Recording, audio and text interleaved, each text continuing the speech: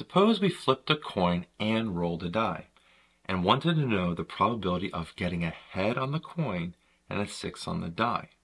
Let's learn how to do that. One of the possible ways is to write out all the possible combinations that could happen. So let's say we have the set of all possible combinations, and we have a head and a 1. Then we have head and we rolled a 2. Heads and rolled a 3. Heads and 4. Heads and a 5. And heads and a 6. Then we would also have tails, the two options for coin, heads and tails. Tails and a 1 on a die. Tails and 2. Tails and 3. Tails and 4. Tails and 5. And tails and 6. And so we've had all now the possible combinations that we could have with the flipping a coin and rolling a die. And so there are 1, 2, 3, 4, 5, 6, 7, 8, 9, 10, 11, 12 possible options.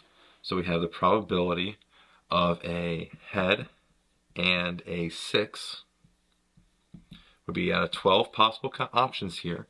And there's only one chance that happens, one time, right here. So we 1 out of 12.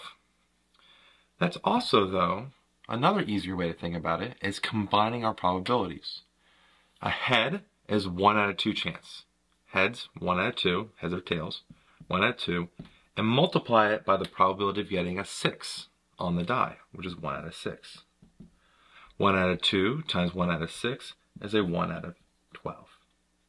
So that's going to be an easier way to solve this type of problem, but if you needed to, you could just write down all the possible combinations and see how many times your event occurs.